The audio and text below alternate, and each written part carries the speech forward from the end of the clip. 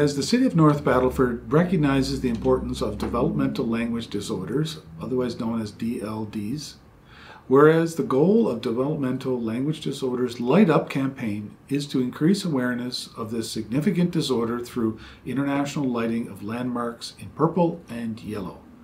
Whereas developmental language disorders are the most significant communication disorder in children affecting listening, speaking, reading, and writing skills, and subsequently factor significantly into classroom complexity.